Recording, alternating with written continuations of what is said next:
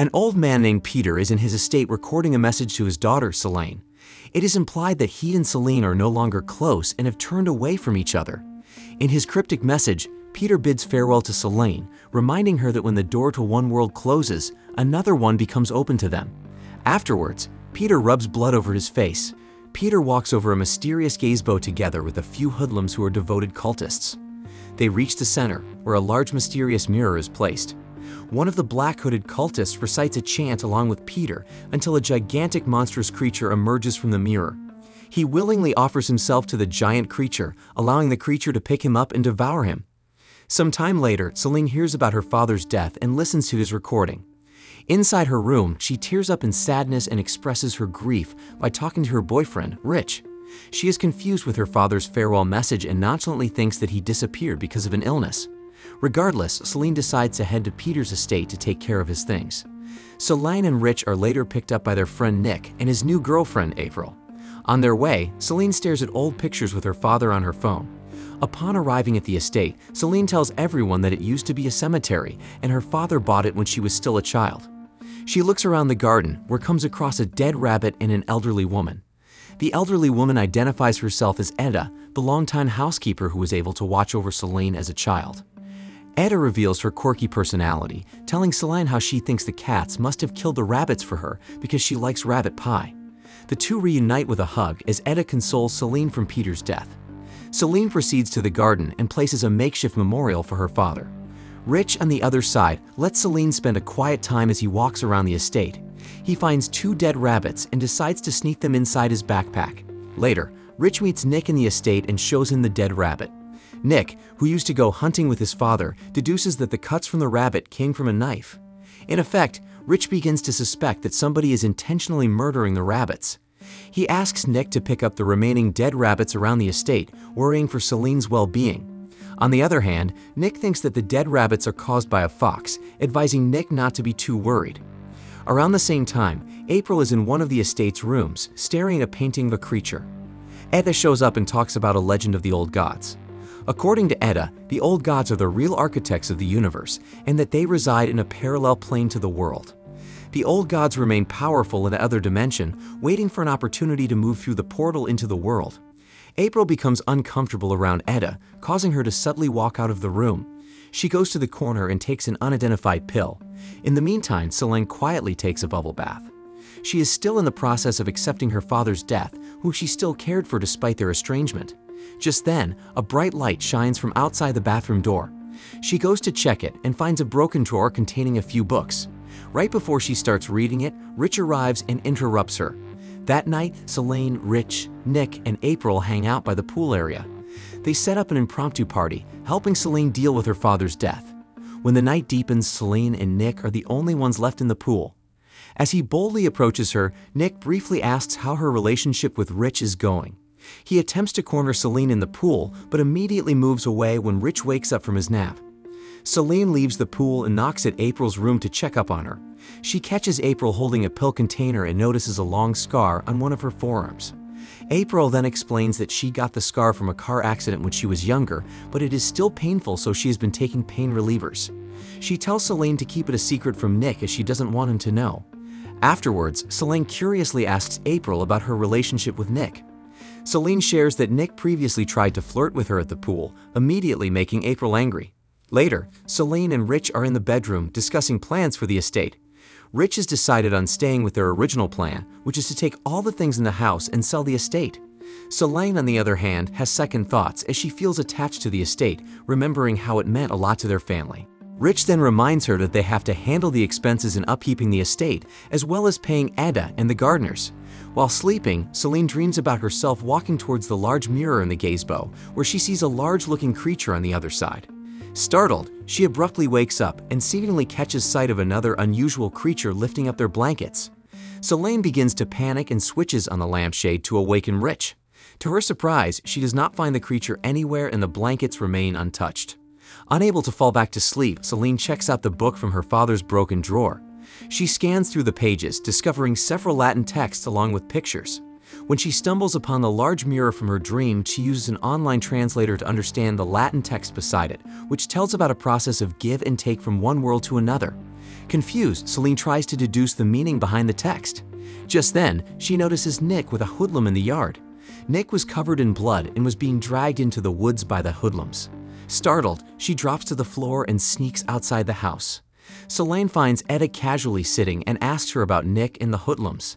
However, Etta denies having seen any hoodlum around the estate. Etta also says she saw Nick leaving the estate a while ago. Despite Celine's insistence that she was certain of what she saw, Etta thinks that it is only a manifestation of grief. She then asks Etta the meaning behind her father's cryptic message, wanting to know if Peter was sick.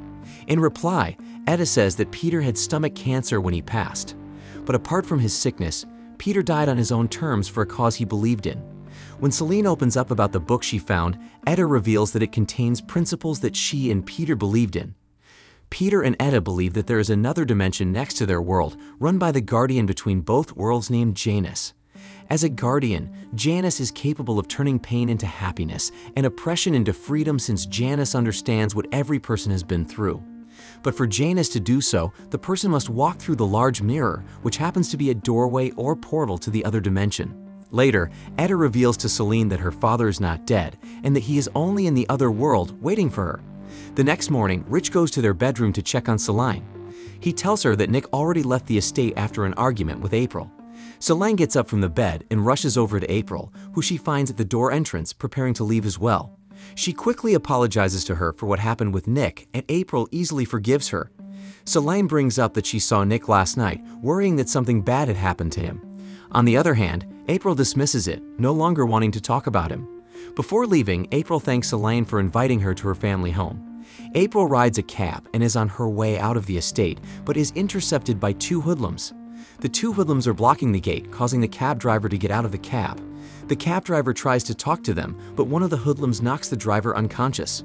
Witnessing the scene, April hurriedly goes to the driver's seat, but before she can drive away, a hoodlum with a hammer approaches the car window. Around the same time, Rich resumes packing the remaining things inside the house. He finds himself in a room containing many old paintings. In one of the storage boxes, Rich uncovers a photo album of Celine. Moreover, Rich finds out that Peter's property has been transferred to Etta instead of Celine. Meanwhile, Celine is in another room staring at the paintings of a gigantic monstrous creature. Rich goes to Celine and shows her the property deed. She is then confused, wondering why her father did not let her inherit the estate.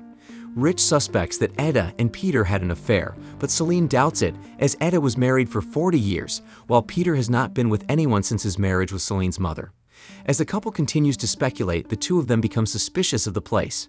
Celine shares to Rich that she saw Nick bleeding and being dragged to the woods, feeling misunderstood that no one seems to believe her. In turn, Rich shows Celine a social media post recently created by Nick in which he writes about his breakup with April. Celine stares at Rich's phone in confusion and refuses to believe that Nick is alright. Slowly, Celine realizes that everyone around her, including her boyfriend Rich, is treating her like she is a crazy person. She defends herself, telling Rich that what she saw was not caused by her vulnerable state. Celine grows frustrated, so she decides to finish packing the remaining stuff on her own. She asks Rich to leave the estate and get a train back instead, before walking out of the room. Later that day, Celine explores around the garden when she steps onto a bloody grass. She approaches the large mirror, where she sees a reflection of her father from the other side. Celine is evidently stunned to see her father alive, asking him to enlighten her about what happened. Peter tells Celine that there is a way for him to return to their world. He instructs her to come to the other dimension and get him, using the writings in his book. Celine cannot remember the exact Latin text, so Peter helps her recite the chant in front of the portal. Peter reaches out his hand to Celine, but just when she is about to hold his hand, a blinding light emerges. Celine finds herself with Peter inside his study area. Peter brings her a cup of tea, saying that he has long been waiting for that moment. He expresses his regret for not being able to say goodbye to Celine properly. Celine, however, is still confused and does not understand him. Peter then explains that she only needs to accept that the world is more complicated than what people think. There are two halves making up a whole, but people only have access to one half. According to him, he was very sick and the city no longer did him any good. It was through the help of Janus that he was able to start his life again. In exchange for giving away his body, Janus gave him a chance to relive a life together with his dead wife, Lisa. On another note, Peter feels apologetic towards Celine, who has been consumed by grief. All of a sudden, Peter subtly taunts Selene, saying that Selene was too obsessed by her grief that she decided to chase the dead in the other dimension. It is then revealed that Peter's soul is corrupted as he is no longer the father she remembers. Peter explains that he willingly offered his body to Janus and the gods in the other dimension. However, Janus did not like how Peter's actions were selfish. Janus has seen through Peter's real intentions. The Guardian knows that Peter voluntarily gave his body as an offering to the gods only because he needed and wanted to be free from his cancer. On the contrary, Janus is looking for a person who is pure. Peter tells Selene that Janus needs her and that they are all needed to be set free. Selene, however, is unable to grasp what Peter is saying. She hurriedly leaves the room, only to find the stairwell full of strange-looking insects. When Selene runs to the door, she sees a completely different place, finally recognizing that she is in the other dimension. Janus shows up behind her, claiming that it is time to bring the two worlds together. In an instant, Selene is stabbed by Janus and falls unconscious. Janus takes over the body of Selene and walks back into the human world. Meanwhile, Rich steps out of the house and is about to leave the estate when Etta appears. Etta mentions that the estate was so important for Peter that it became like a monument to him. Rich then confronts Etta about the property deed, insisting that Selene should have gotten the estate because she is Peter's family. In defense, Etta says that they have no right to question Peter's decisions. At that moment, Janus arrives in the guise of Selene, and Etta quickly bows before her, bringing confusion to Rich. She walks straight to Rich and gives him a kiss. She also tells Rich that she no longer cares about who the estate goes to and wants him to stay with her. Rich, who has no idea that the Selene in front of him is fake, easily gives in. Just then, Selene points a knife at Rich, but before he can react, a hoodlum sneaks up behind him and knocks him unconscious. Sometime later, Rich wakes up in a makeshift building inside the estate. He finds April and the cab driver bound and gagged like him.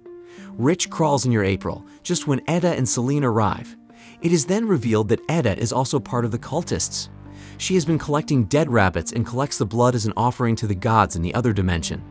Etta is about to take the blood out from a rabbit, but fake Selene insists on using human blood this time. Rich and April stare in horror as Selene kills the cab driver with a knife and collects blood from him. Janus reveals that she is not the real Selene, telling April and Rich that she has two faces. She also informs April and Rich that they will become gifts to the monstrous old and new gods in the other world. Through Janus' instructions, Etta rubs the collected blood on April and Rich's faces. That night, the black-hooded cultists gather outside the makeshift building, bringing April and Rich. As it turns out, the building is set to house one of the creatures from the other dimension. Etta recites another chant, intending to offer April to the gods first.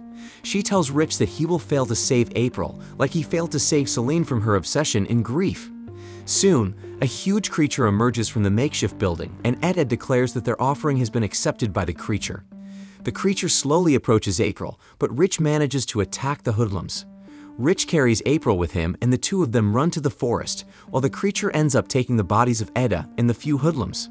Rich and April briefly stop in the middle of the forest, distraught by the sight of the creature. Shortly after, a dark cloud appears above them, indicating that they are being watched by another monster deity. Just then, two hoodlums sneak behind them. One of the hoodlums attacks Rich with a hammer, while the other hoodlum strangles April. Motivated by survival instinct, Rich steals the hammer and kills both of the hoodlums with it. While running, the monster deity releases a tentacle that emerges from one of the tree trunks. The tentacle expands and creates a big hole, sucking April away into the hole. Rich and April try to resist by holding onto each other tightly, but they inevitably fail. April gets separated from Rich and is forcefully taken into the hole. Rich exhaustingly walks away and falls to the ground, only to see Nick's dead body lying beside him. Startled, Rich quickly gets up and runs. Eventually, Rich is cornered by another lingering hoodlum and takes him to the rest of the cultists. The dark cloud reappears and hovers above the gazebo, revealing an enormous octopus-like creature. All of the black-hooded cultists bow before the creature, who is then identified as Janus' favorite son, Cthulhu, the god of the sea. Janus later approaches Rich, informing him that he too will soon be separated from his flesh. Janus encourages Rich to not feel sad, as he is fortunate enough to be part of the process. Soon after, Janus speaks to the cultists, declaring that he and his son Cthulhu will soon be free. He brings together his two faces from the two parallel dimensions. Janus uses Selene's body as one of his faces and strips off the black hood. From the other dimension, Janus' second face emerges from the portal. The two faces come together, and a mating ritual ensues to unite the two faces as one. Meanwhile, Rich watches the mating ritual in agony. He becomes fueled by anger, causing him to attack the black-hooded cultists. Rich picks up a knife and points it at the creature, but in the end aims the knife on his own neck.